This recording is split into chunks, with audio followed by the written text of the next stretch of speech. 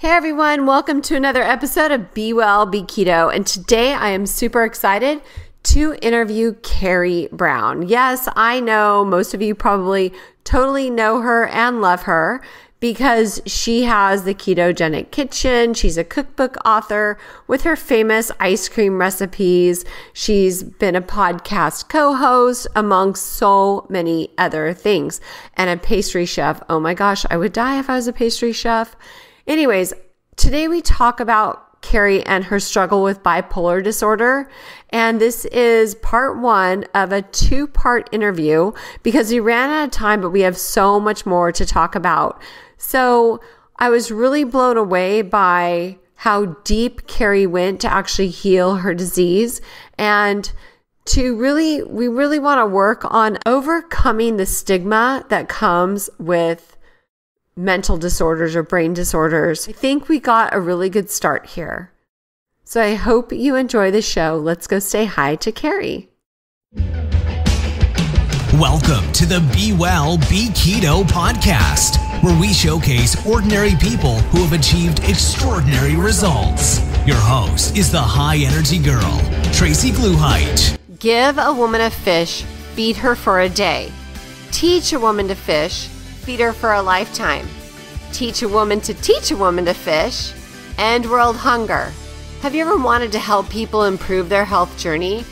Have you thought about coaching people with a keto lifestyle? Would you like to become an integrative health coach? Well, the Institute for Integrative Nutrition, or IIN as we call it, is the largest nutrition school in the country. And in 2011, I graduated from their program and became a health coach.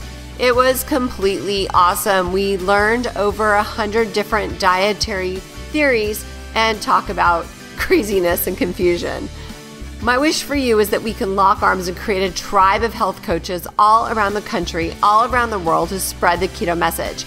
If this resonates with you and you would like to look into this option deeper, please go to my blog at highenergygirl.com and click on the link to the right of the homepage. Here you can grab the curriculum guide and see if it inspires you. Since I care so much about my listeners, I negotiated the very best tuition rate for you at IIN. Either you can contact them directly and give them my name, or I will introduce you to a counselor so you can decide if this is a good fit for you and your career goals.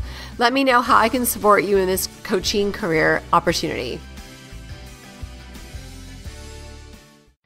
This podcast contains the opinion and thoughts of its host and guests. It is intended to provide helpful and informative material on the subjects covered. All statements made on the podcast have not been evaluated by the FDA and are not intended to diagnose, treat, cure, or prevent disease. If the listener requires professional assistance or advice, please contact your personal medical doctor. Both host and guest specifically disclaim any responsibility for any liability, loss, or risk, personal or otherwise, which is incurred as a consequence directly or indirectly of the use and application of any of the contents of these episodes. Like I said, this is my opinion and I could be wrong. Hey, Carrie, thanks for coming on the show today. Hi, Tracy. How are you? I am doing well. I can't complain. It was 79 degrees here today, so pretty good. It was not that hot in Connecticut, but it was gloriously blue and sunny and sparkly in the fall colors, and it was gorgeous, but it wasn't 79. Yeah, well, I just was born here, so I'm stuck with it. You know, what can I say? So for the listeners, Carrie, if there's maybe one that doesn't know you, why don't you tell us a little bit about yourself? So I am not from here, which you may have already surmised. I was born in England and I spent some time there, and then I got the travel bug, and after training to be a pastry chef at the London Bakery School, which is part of South Bank University in London, I traveled around. I lived in Canada for a while working as a pastry chef. I lived in Perth, Western Australia, working as a pastry chef. And then I came back to London and taught at the National Bakery School, taught chocolate and patisserie and pastry work and all of that fun stuff for a while. And then I moved into sales, actually, which was odd. mostly because in England at the time, to have your own business as a pastry chef would have cost a staggering amount of money, which I didn't have. And I found it incredibly frustrating working for other people because I'm a bit of a perfectionist. And so the standard that they required was always lower than the standard I could produce. So instead of being frustrated at not ever being stretched in my job, and because I couldn't afford to open my own operation, I stepped out of production and moved into sales. So I had a glorious few years selling chocolate to the top pastry chefs, the length and breadth of England, mostly in London. I used to swan around all the swanky hotels in London, visiting all the pastry chefs and having them make me hot chocolate and feed me things in the kitchen. So that was super fun. So I did that for quite a while. And then I actually moved out of sales altogether, and it looked for a while like my culinary years were over.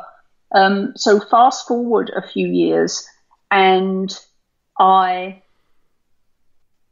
decided to, I'd moved to America by that point, and I decided to start a food blog, and it was restaurant reviews.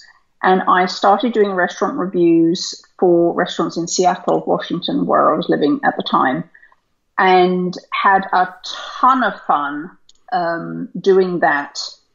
And in that process, I suddenly realized that I no longer had any control. I no longer appeared to have any control over my own body.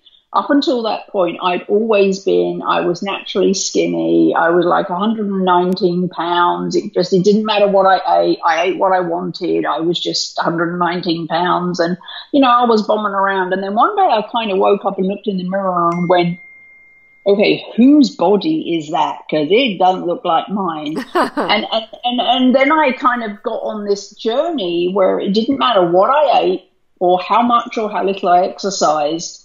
I could not lose weight. So I had the opposite problem. All of a sudden, it felt like overnight I'd gone from could eat what I wanted, and I never gained weight, and then it kind of suddenly flipped to it didn't matter how much or how little or what I ate, I couldn't lose weight. I call that hormone hell. Right. So I went on this little roller coaster. Fired quite a few doctors who, when I went to see them and I said, there's something wrong because I can't lose weight. I bike ride, I cycle 10 miles a day. I eat lettuce for 3 months and I've lost no weight. There's something going on. There's something wrong. Can you help me figure out what it was? And this one doctor said to me, well, it's calories in, calories out. It's like thermodynamics. And I'm like, okay. I kind of feel like I proved it isn't because I've cycled for 3 months and eaten lettuce and nothing's changed, but okay. And he said, drink Slim Fast for 10 days. That's all. Just keep up your cycling and then drink Slim Fast for 10 days. And I think a whole day's worth of Slim Fast is like 480 calories. So he said, drink Slim Fast for 10 days. Cycle the same. In 10 days, you'll have lost 10 pounds and you'll feel like you're back in control of your body. So I'm like, so off I go. And I chuck down Slim Fast for 10 days and I keep up the exercise and nothing happened. So after 10 days, I go back to him and I'm like, nothing happened. And he said, it's thermodynamics, calories in, calories out. And I'm like, but I just proved it's not. He's like, no, it's thermodynamics. And I said, look, my cat can tell you that it's not. And he's like, but it is. It's thermodynamics. So I fired him. And then I went on this journey of trying to discover, like, what is wrong with this? And I came across the book, Why We Get Fat and What to Do About It by Gary Taubes. And I inhaled it. I read it in like 2 days. And I immediately stopped eating all carbs and went and started eating protein and fat. And it was miraculous. I lost my muffin top in like 3 days. it was like weird. And so that was super cool. But then I stalled. So immediately I had all these great results, but then it just kind of stopped where it was and didn't keep going. And then I ran into a gentleman by the name of Jonathan Baylor, and he was launching a program, this was years ago, called SANE, which was a diet that was developed around food quality. So it was kind of the concept that it matters what you eat, not so much how much of it. It not calories in, calories out, but it doesn't really matter how many calories you eat as long as they're of the right things. And his approach was kind of higher protein, lower healthy fat, non-starchy, but a lot of non-starchy vegetables. So 10 servings of non-starchy vegetables a day, higher protein, lower fat. So I did that for a while, and as a result of that, I decided to start blogging food recipes.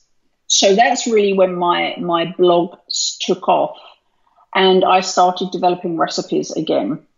So I kept doing like the low carb, and that was okay to a point. But what brought me to keto was 5.5 years ago now, I had a mental break. I've had depression my whole life, but I'd kind of managed it. I'd had times where I was put on antidepressants for a while, and then times where I just lived with it. But I'd had this recurring depression for my whole life. I was born with depression. I'd never really known any different, and you just learn how to live with it. But 5.5 years ago, I actually had a mental break, and as a result of that, I was diagnosed with bipolar 2 disorder. What's that? What's that mean? I've never heard of that. So bipolar 2 disorder used to be called manic depression. And bipolar, there's different flavors of bipolar. So bipolar 1 disorder is where you have extended periods of mania. So mania looks like driving 90 in a 30, spending $50,000 in a weekend of money that you don't have, sleeping with anything that stands still long enough, kind of crazy behavior, the stuff you see in the news, this really manic behavior.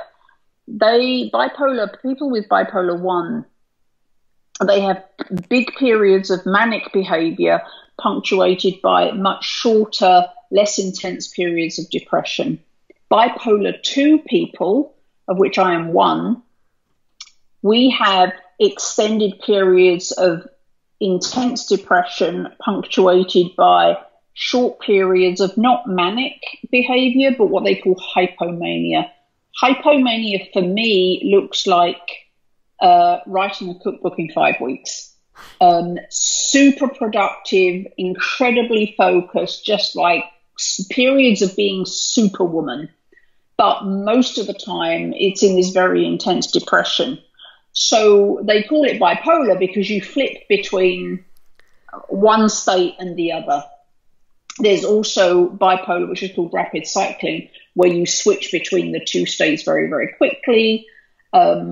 So that's kind of what bipolar is. And I was diagnosed with bipolar 2 disorder, and there followed, and I was put under the care. The only reason I was allowed out of the hospital was because I agreed to go under psychiatric care. And so there followed this merry-go-round of doctors and psychiatrists and pills while they were trying to figure out what medication worked for me to keep me stable. And the first thing they gave me, I don't remember which one it was, but they gave me something which literally turned me into a zombie. And I basically slept for 2 weeks. And I'm like, I'm a single girl and I got to pay the bills and this is not working. Being bipolar was better than this because at least I could function to some level. anyway, we went through about, I want to say 5 different medications before we found some where I could actually get up and function to a degree. But 9 months after my mental break, and despite the fact that I was on a variety of medications to help with my mood stability and my mood swings, I became suicidal. And I remained suicidal for 8 months. And so I spent 8 months where every waking minute, my brain was trying to kill me. I actually had to I was put on medical leave because, I mean, I couldn't function properly. I was very lucky to have a very good job in corporate America that actually allowed me to take a medical leave. But I spent 8 months wanting to die. At the end of that 8 months, I found a new doctor who asked me to try something called lamotrigine, which is actually an anti-seizure medication. And so we put me on lamotrigine, and 3 days later, it was like somebody had switched the light on. It was just like, for the first time in my life, I felt joy. I knew what joy was. And I was just like, this is a miracle. And so for 6 months, life was glorious. And then after 6 months, I became suicidal again. Well, their response to that was to double the dose of the lamotrigine. And the joy returned. So I was like, great. And that went on for another 6 months. And then I became suicidal again. And at that point, their response was to double the dose. And I'm like, I can't spend my life going through these periods where I randomly become suicidal. I mean, because I might actually kill myself, right? If I'm not in the right place, or if someone's not there, or whatever, I could actually kill myself. So one, I don't want to deal with that. But also, I can't spend the rest of my life with you just putting me on increasingly large doses of this thing that's messing with my brain. And of course, there's the side effects of taking medications like that as well. And so I kind of sat everybody down, my psychiatrist and doctors and everybody, and I said, nobody's asking the critical question. Nobody. All you're doing is giving me medications to manage the symptoms, to kind of keep me stable. I don't want to be stable. I want to find out why I have bipolar and stop having bipolar. But nobody's asking that question. Why am I the only one who's asking why I have bipolar? Like, there's got to be a reason for it. And perhaps if we find out why I have it, we can stop me having it. Yeah. And of course, they all just went. And so I fired everybody. I fired my entire medical team. And I said, I'm going to find out why I'm bipolar, because I want to stop the symptoms happening, not just put a Band-Aid on it. I want to find the root cause. And of course, everybody told me, well, you can't cure bipolar, and nobody knows why you have it, and so on and so on and so on. But I was like, there has to be a reason. Something caused it. Right. Why am I like this? Is it environmental? Is it chemical? Is it food? Is it genetics? Is it a learned? I mean, what is it? So I decided to start with genetics, because genetics is finite. Your genetics are what they are. You know, your DNA is what it is. And so I decided, if I start with genetics, maybe I'll find some answers. But if I don't, then I'll start trying to unravel, you know, food sensitivities or chemical sensitivities or other things. I was very lucky because I basically hit the jackpot with the genetics. I sent off to 23andMe and got my DNA done. And there were several, so armed with that. And then I had some food sensitivity testing done. I had an absolute, like, both legs and both arms drained of blood, and had just so many blood tests done. They checked for food sensitivities. They checked for, vitamin levels, mineral levels, chemical sensitivities. I mean, you name it. If there was a test, I had it done. I also, at the same time, I was having all this testing done and collecting all that data. At the same time, I bumped into a doctor on Twitter who started following me, which I always, if doctors start following me, I'm always curious. So I went and checked out his stuff. In the meantime, I had been writing and publishing low-carb recipes and low-carb cookbooks at that time. And the doctor I met on Twitter was Dr. Ted Naiman, who he's quite famous in the keto world. So I started talking to Dr. Naiman, and I asked him if he would write the foreword for one of my books, which he did. And so we just got talking, and I asked him if he knew about genetics, and he said, that's not really my thing, but I'll try and help you. And he said, I think I can help you with your bipolar. So I made an appointment, and I went in to see him as a doctor. And he put me on the ketogenic diet. And his reasoning was that the ketogenic diet was started originally, it was for children with epilepsy. It helped them with seizures. It helped them either stop seizures altogether, or it really, really reduced seizures. And it was incredibly successful at doing that. And his thinking was that because the medication I was on that was keeping me stable was an anti-seizure medication, maybe the ketogenic diet would have a similar effect for me that it had on preventing children getting seizures.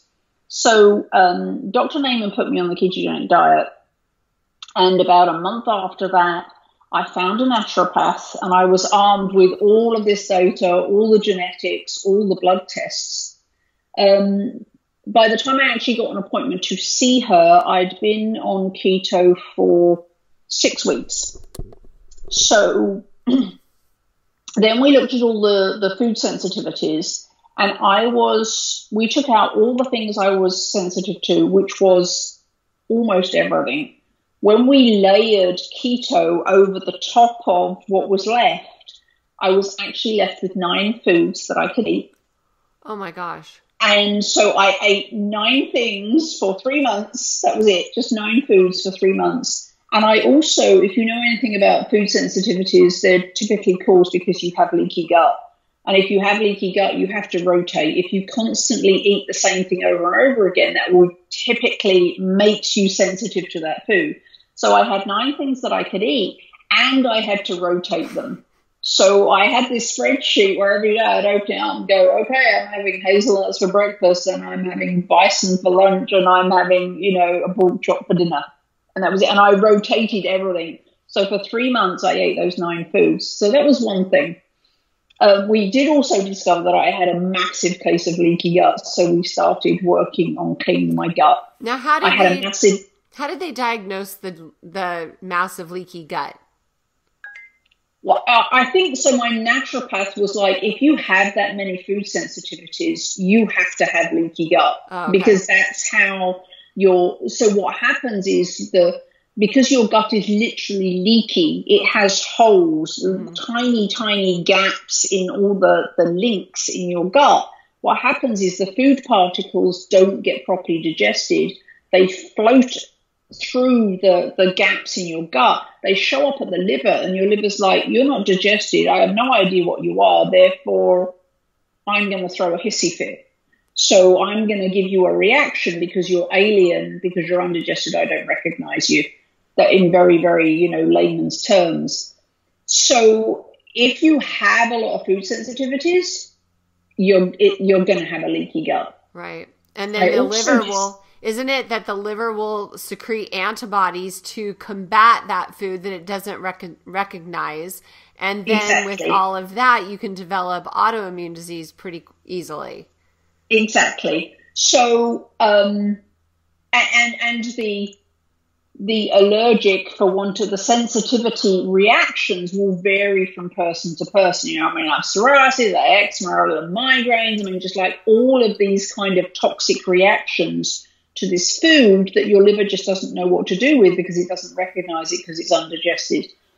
So I also discovered that I had a massive case of E. coli in my gut. I had a massive gut infection that I didn't know I had. So there was all of that going on. But the thing that really, really changed my life was in the DNA. We discovered that I have a genetic mutation on one of my genes called the MTHFR mutation. And that several things that means is, one thing is that I do not have the ability to methylate. And methylation is a process that lots of processes in your body require this process called methylation. And I'm very bad at it because of this genetic wrinkle that I had. Why that's so important is that B vitamins, when we ingest B vitamins, they have to be methylated before the body can use them. Well, since I can't methylate, I had this severe deficiency of B vitamins. I'd basically been deficient of B vitamins all my life. It didn't matter how many I ate because they weren't in a form I could use and I couldn't methylate them. I just had no B vitamins.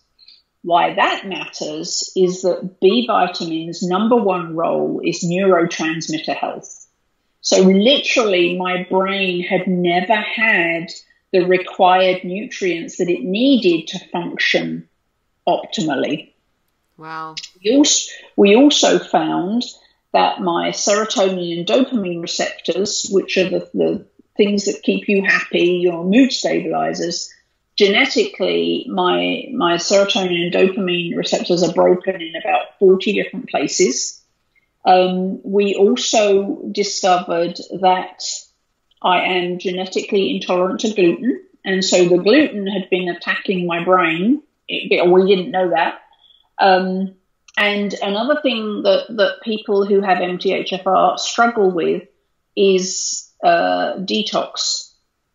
Most people's liver does a really, really, really good at detoxing. So if there's toxic chemicals or foodstuffs or whatever, the liver detoxifies. That's its job. It does all the cleaning. Well, my liver isn't very good at that because of this MTHFR. I'm not very good at detoxing stuff.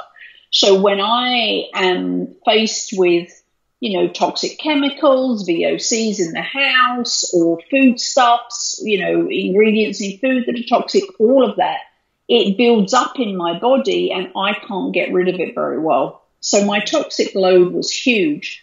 So if you add all of those things together, dopamine receptors, serotonin receptors don't work properly. My neurotransmitters had never been nourished because I was getting no B vitamins. If you add all of that up, it was going to happen that at some point my brain was going to go sideways because it simply wasn't getting all the things it needed because of this genetic mutation. So that was the big breakthrough.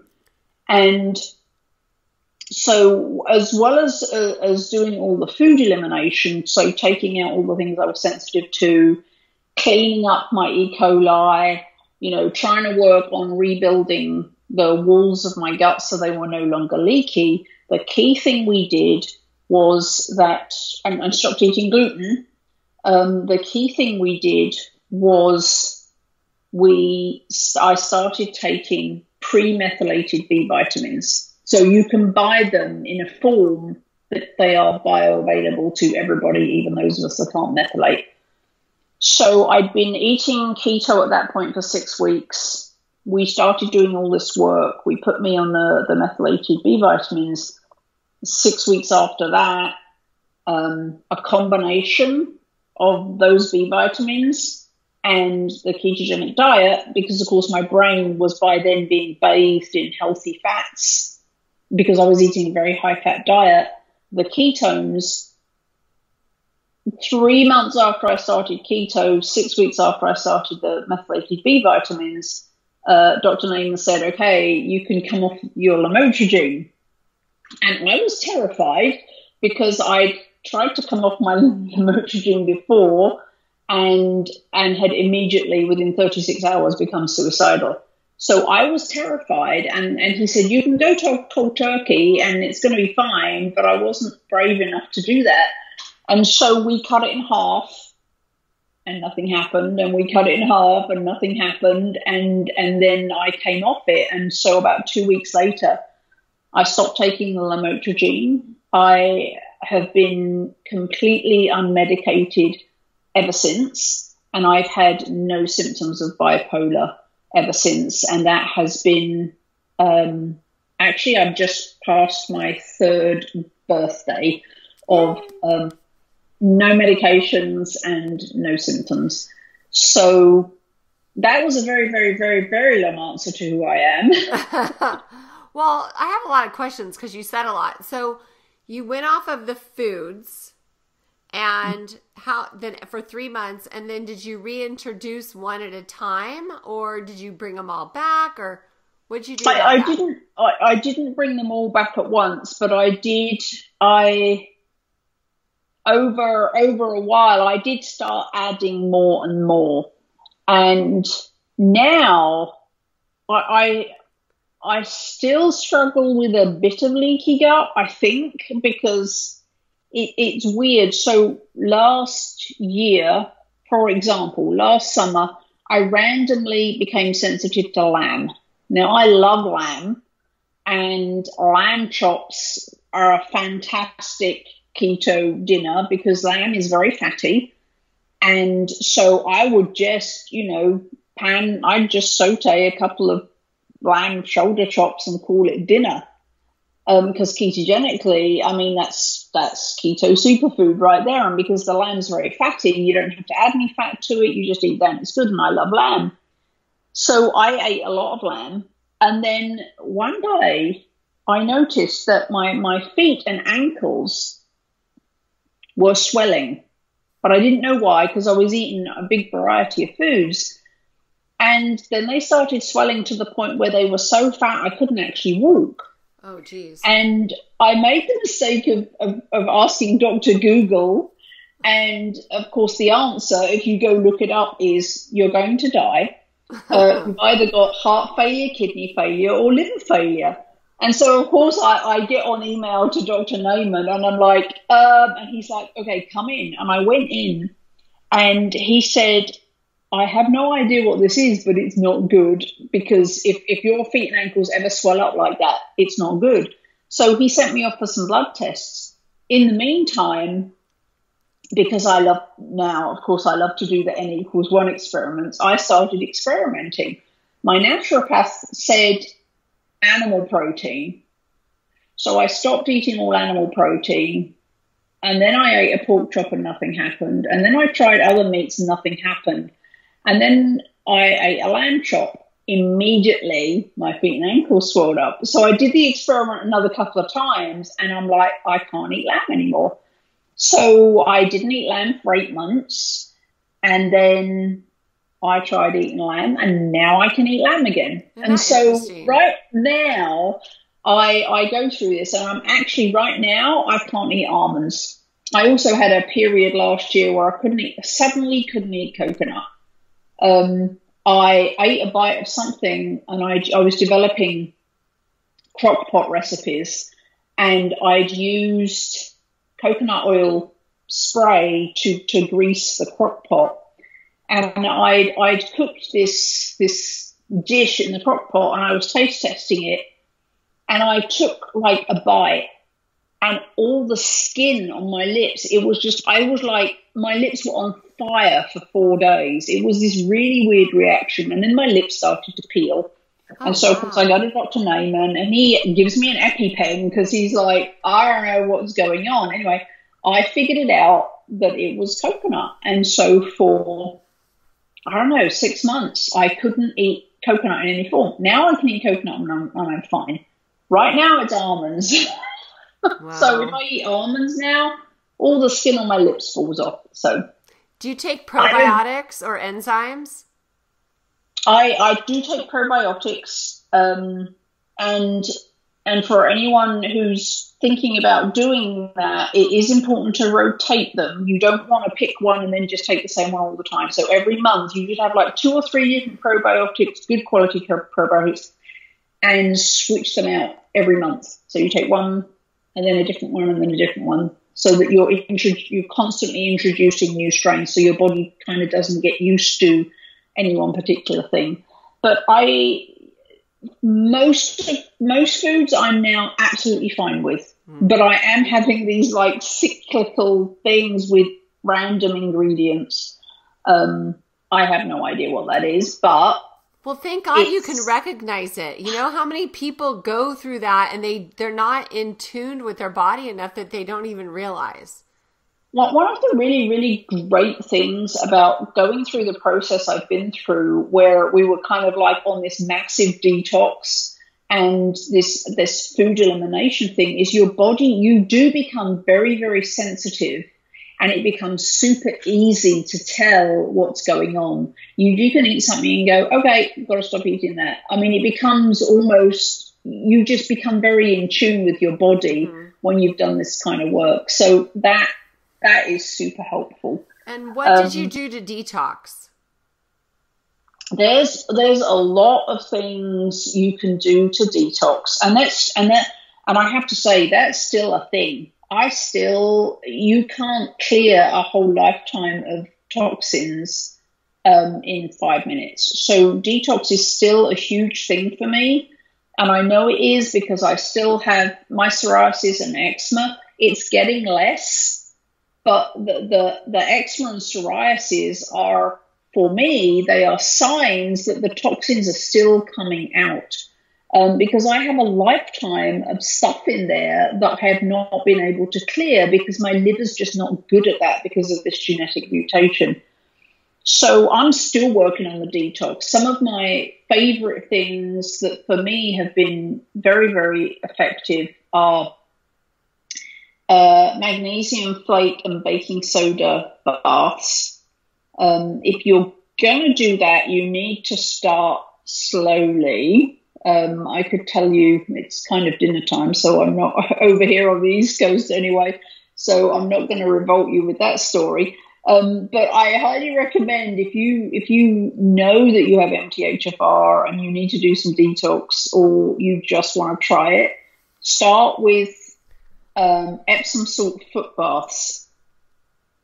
So you get a bucket of warm water, a cup of Epsom salts, get a book, dunk your feet in the bucket for half an hour, and then go to bed. You always do it before bed. Epsom, if you're having trouble sleeping, that's also a fantastic way to get a great night's sleep, is Epsom salts, foot soak. Then once you've done that for a while, a week or two, you can move up to Epsom salt baths. And when you're used to Epsom salt baths, move to magnesium flakes. Magnesium flakes are much more effective at detoxing than Epsom salts. And then baking soda also helps, but then it also stops your skin from drying out. So adding a cup of baking soda to that helps too. If you're new to detoxing and you have a lot to do, if you go too fast, you could actually make yourself quite ill. The onslaught of dumping toxins into your bloodstream can be quite dramatic. So go slow. One of my other favorite detox things is far infrared sauna. Far infrared sauna is dry sauna. An increasing number of medical facilities have them. They use them clinically for heavy metal detox. If your body is saturated with heavy metals, like mercury or aluminum or arsenic, things like that, they use them in a clinical setting to detox heavy metals. They're very, very good at that. I found them really, really good for general detox. So a far infrared sauna is dry. It's not wet. It's far more effective at detox than a regular wet sauna. A lot of gyms are now starting to install far infrared saunas in their establishments. So, and I heard about far infrared sauna from a podcast, a doctor on the East Coast whose name escapes me. But after I heard him talking about heavy metal detox and fire infrared sauna, I kind of got online and went fire infrared sauna, Seattle, where I was living at the time. And a local hot yoga studio had 6 of them, and you could just go book a session. And so they were offering a package of 6 for like $10 or some crazy thing. So I booked them. So I'm like, I'm going to try them. And I think it was the 4th session. I remember doing the 4th session, and I came out, and I remember sitting in my car, and I just felt better than I'd felt in a really, really, really long time. And so then I was like, okay, well, this has to be a thing for me. And I out of curiosity, I went to find out how much they cost. And when I did the math on buying one to have in my house versus continuing to go to the yoga studio, it was a no-brainer. So I bought one. It's just a little, it's almost like, you know the size of a British telephone box, the red telephone boxes. It's kind of like that. So it's just a little one-person sauna. I have it in my garage. And so I bought a fire infrared sauna so I could do that all the time. The other cool thing about fire infrared saunas is you can take your tech in there with you. You can work in there, you can take your laptop in there, you can watch a movie in there, you can, whatever you like. So you can actually multitask in those. So fire infrared sauna is one of my favorite ways to detox. There's also all sorts of supplements that will help you detox, but the mag flake baths and the fire infrared sauna have been the most successful for me. That's cool to know. That's my dream, is to get one of those saunas. I am dying for one. What brand did you end up with, Carrie? So I did a lot of research, but I actually ended up going with the brand that they had at the hot yoga studio, which is Clearlight. And as I understand it, those are the best saunas, fire infrared saunas on the market. They're also the safest in terms of EMF. Now, Clearlight have actually just merged with the brand Jacuzzi. So if you're familiar with that brand, Jacuzzi and Clearlight now are together. So the Jacuzzi Clearlight fire infrared saunas are, as I understand it, the best and safest on the market. Okay. And they're not as expensive as you think they are.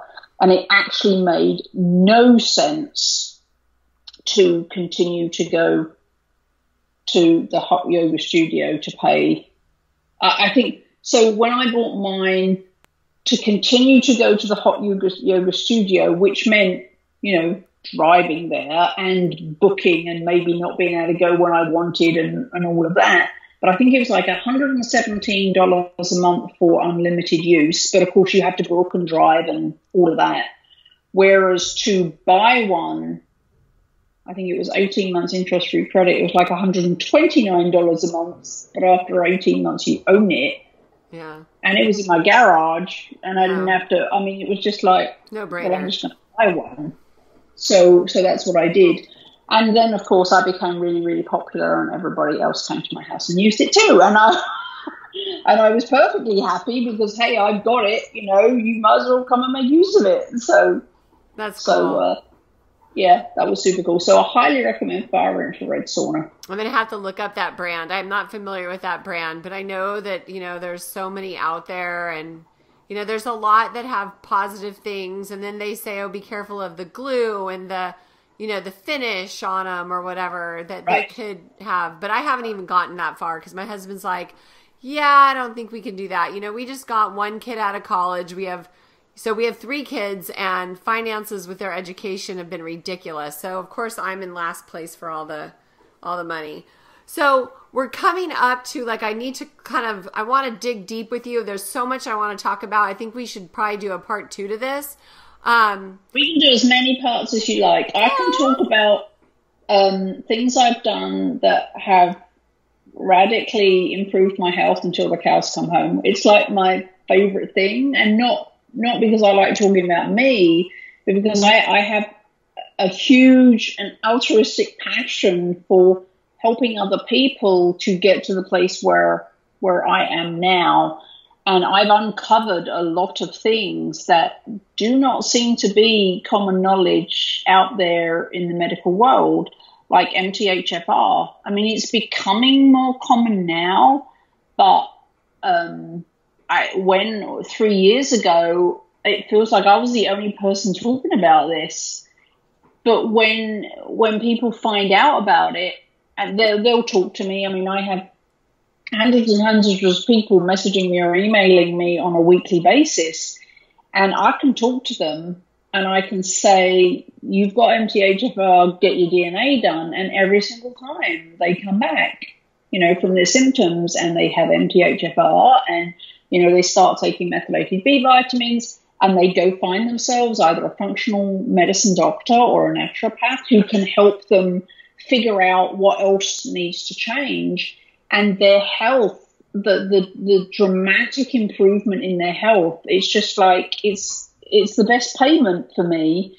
And so I recently figured out how to deal with Lyme disease because I've just had Lyme disease and I've just got over Lyme disease. So, I mean, we can do as many parts as you like if it will help someone else to, particularly from a mental health perspective, if what I share, what I've learned through my own journey will help people with any kind of mental health issues, then I will talk till the cows come home. And you talk so cutely too. So I want to kind of close this one, and then definitely I want to do a part 2. So we're going to have to find a time that we can do another recording. But I'm kind of like at the beginning of all my normal questions that I would say. And we know how you found all this. And when you got started on keto, were you said that you were not eating vegetables. Is that what I heard you say? So you're just doing the fatty meats?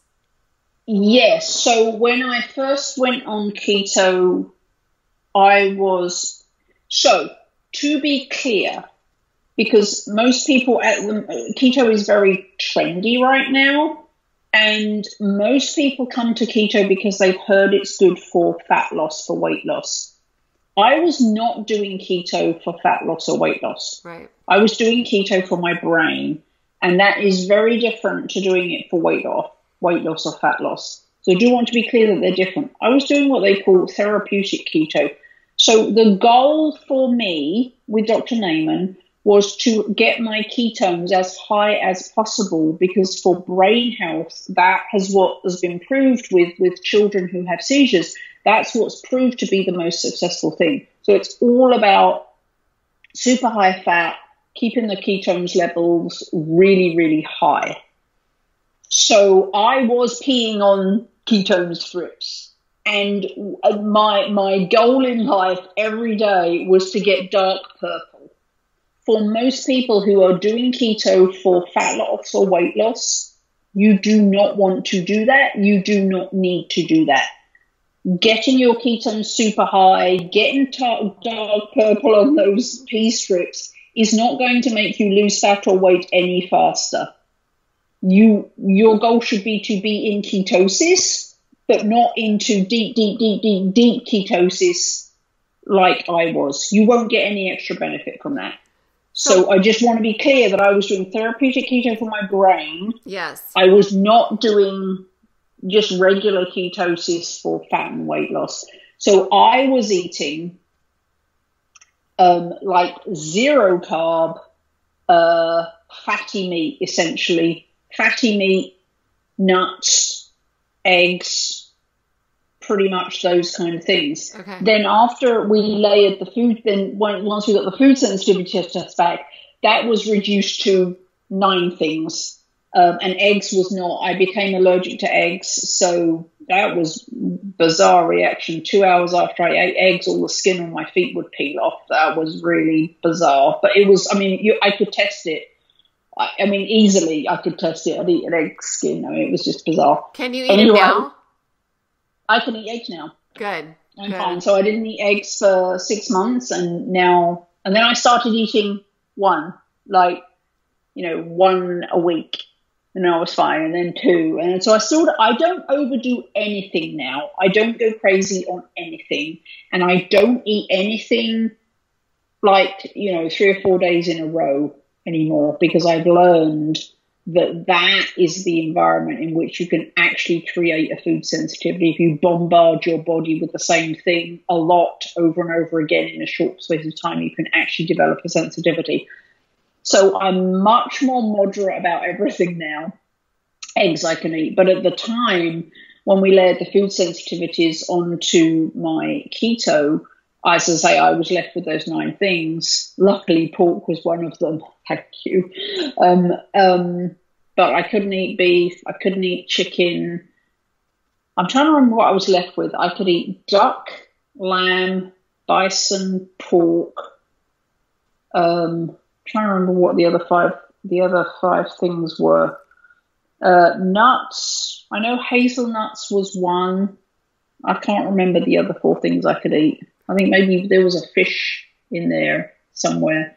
But basically, yeah, that's what I ate for 3 months. But as I say, I was doing therapeutic keto. So my goal was super high ketones, dark pea strips. So that what should percentage? Not be most people's goal. Is that like 80% fat, would you say? Yeah. Okay. And yeah. most people are like about 70%, right? Or less? Yeah, well, 80 or 90 for me. I mean, it was really like, and Dr. Naiman, he has a lot of people who he puts on keto. In fact, almost everybody that walks into his clinic with any issue is probably going to be put on keto. And he has most people on a 1-to-1.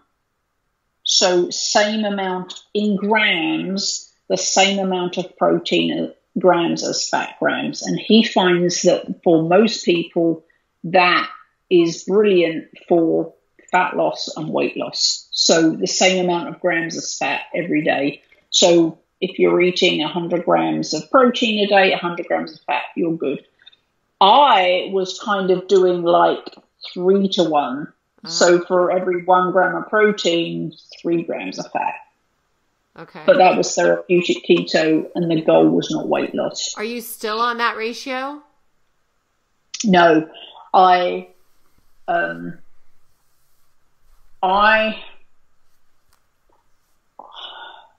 probably about 1.5-to-1 now. So you cut it in half. So yeah, I probably cut it in half now. Okay.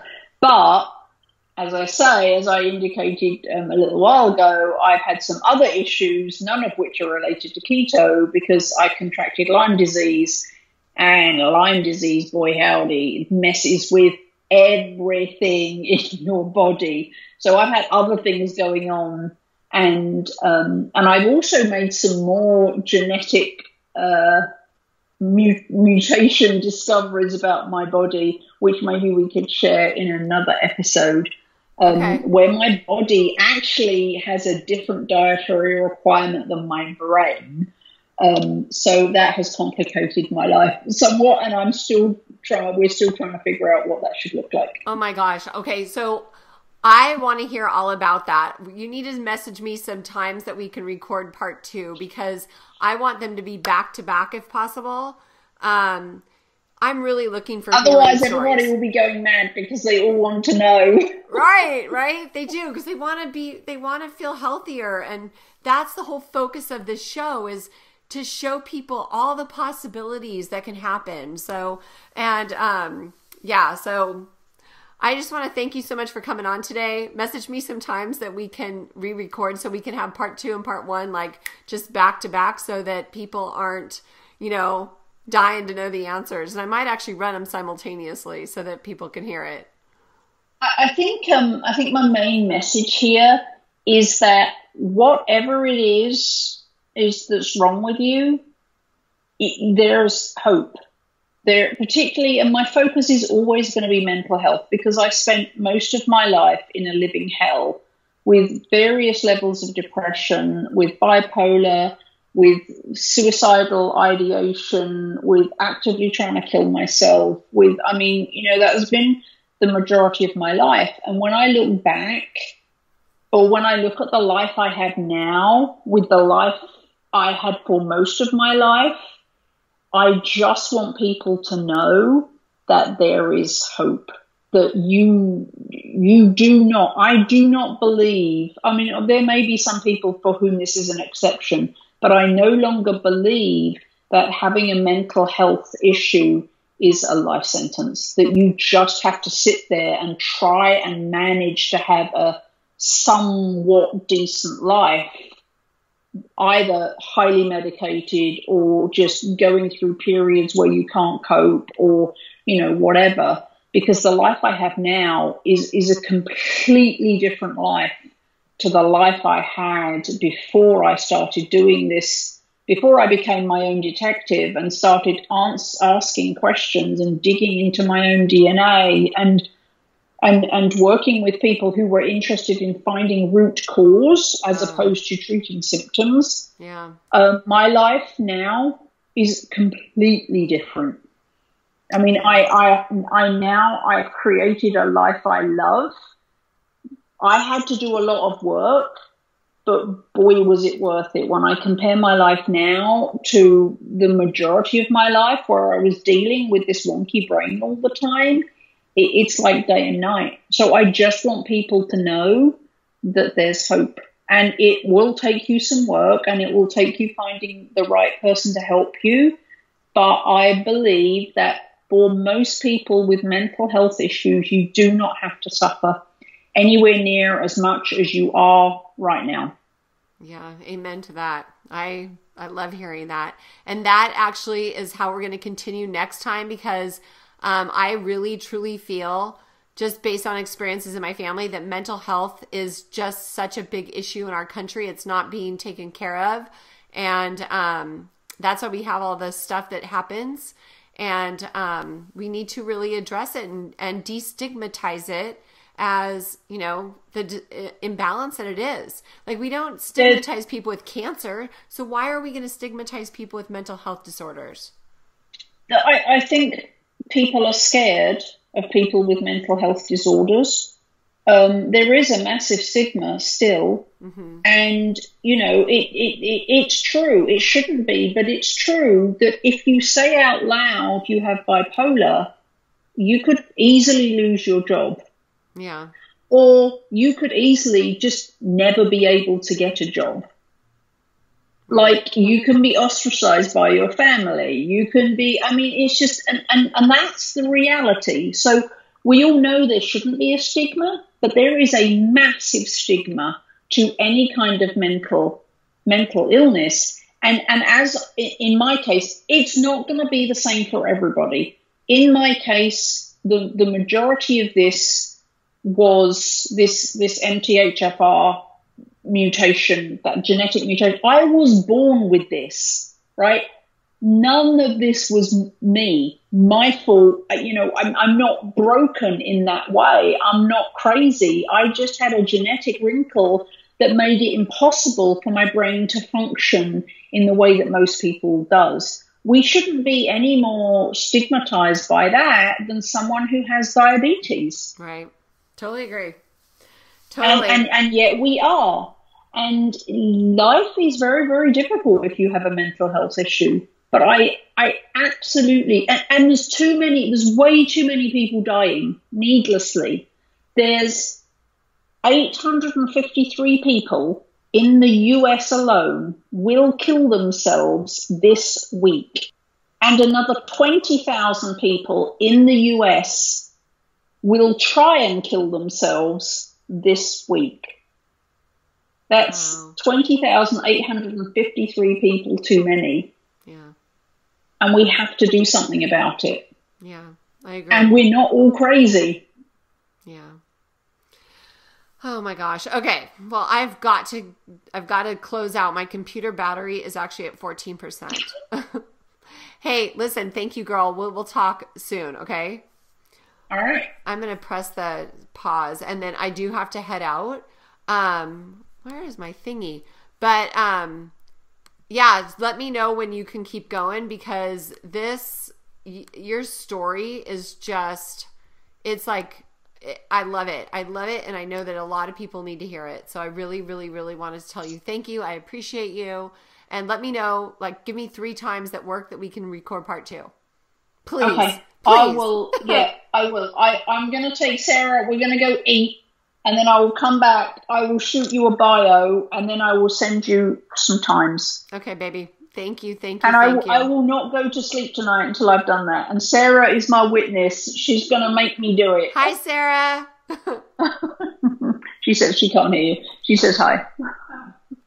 Wow. Okay, that was awesome. And I don't want to say much because I just want you to stay tuned for part 2.